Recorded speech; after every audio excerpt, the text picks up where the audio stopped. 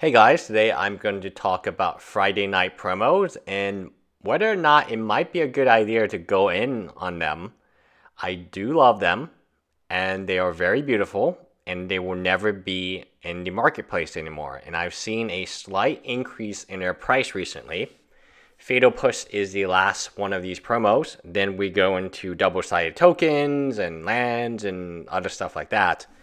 But utility creatures, not every Friday Night Magic promo is created the same. Some of them will have more leverage to go up in price, and some of them will not.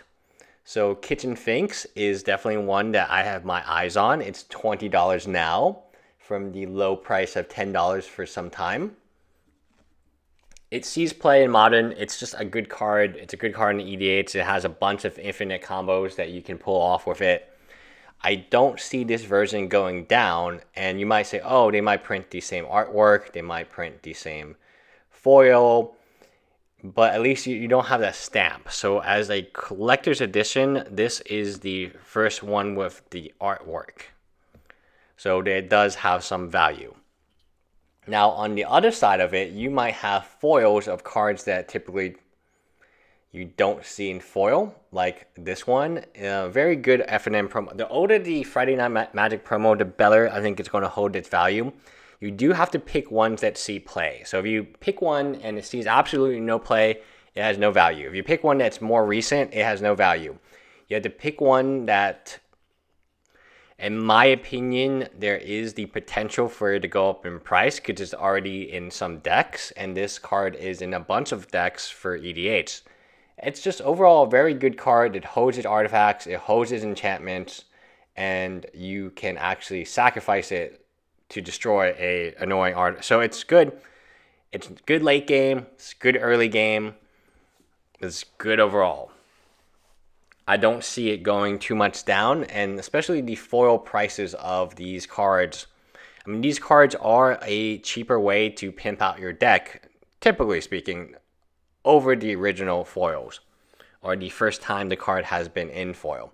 Now, next card I want to talk about is a little different. It is Bloodbraid Elf.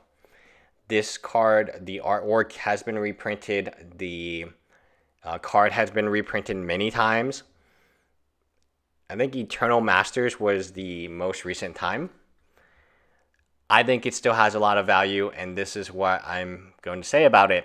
If it ever does get unbanned, first of all, I feel like it will be unbanned. It's not that powerful, especially given the fact they changed the fuse mechanic, making sure that cascading isn't as... You can still cascade into visions, which is great, but you're like not going to do that because you're Jund.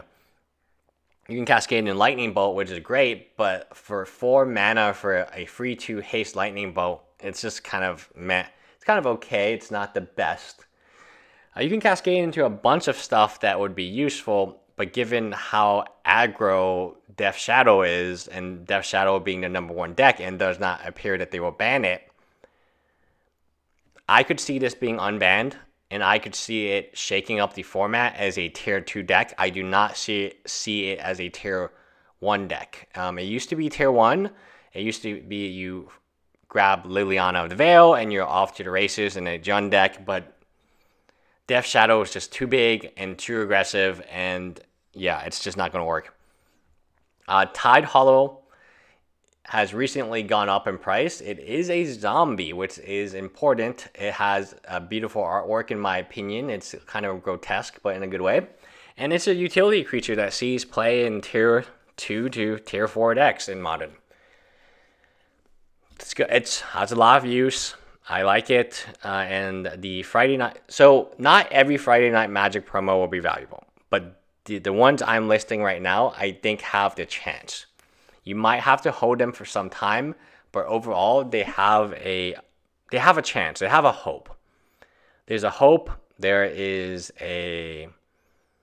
that this card could be more valuable tomorrow than it is today. And that's all you can really do. I know a lot of people say, oh, MTG Finance is a bunch of like really great speculators, Wall Street people. No, it's just a bunch of random people making guesses, and sometimes the guess is wrong, sometimes the guess is right. and its probability. I think this card has a lot of potential. Now, Fatal Push, a lot of you asking, why would I ever say get this card since it's so recent? Fatal Push, I can see this artwork, in my opinion, not being as good, would be my personal opinion. Maybe you disagree. However, it is a foil Fatal Push. Eventually, those cards will be so expensive and so much money that this is the cheapest way to pimp out the deck. That's what Friday Night Magic was, or could have been, if they printed the correct cards. It could be a way to cheaply buy cards in foil that you cannot afford and make everyone happy. If you don't think artwork matters and rarity matters, well, again, going back to my reserve list argument a little bit, look at Fatal Push regular foil and compare it to Fatal Push this foil. And I don't know the exact price of a regular original Fatal Push foil, but I imagine it is far more than $13. Maybe it's $25, maybe it's more. Would be my guess. I haven't looked at the price. I don't own any. I can't afford to own any. I would say it could even be like $30 or something insane like that. All right, and then Lightning Greaves. Let's end off with Lightning Greaves. This is the steady and stable. Lightning Greaves is a great card. It is played in a large majority of EDH decks, especially aggro decks, and I don't see this being cheaper. The artwork is very nice, and it is a Friday Night Magic promo. If you own any Friday Night Magics, I would say keep them all, hold on to them, and don't sell them because there are not going to be more of them.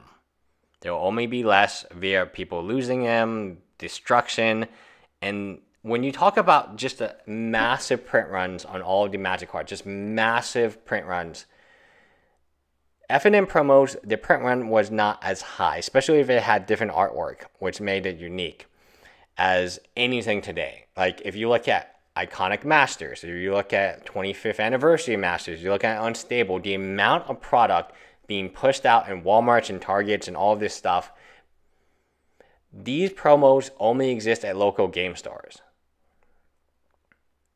And there weren't that many of them.